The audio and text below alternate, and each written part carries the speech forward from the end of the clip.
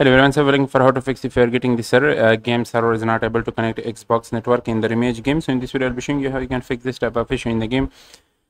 So first thing you need to do, simply check the server status page for the REMATCH and also for the Xbox.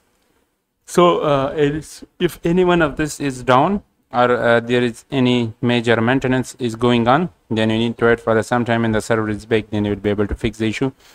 If the server is not down and you are the only one to face this issue in the game, then in this case what you need to do is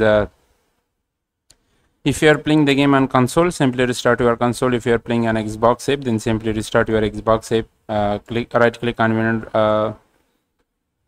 window icon and then open the task manager, and then there you need to force close the game and restart it.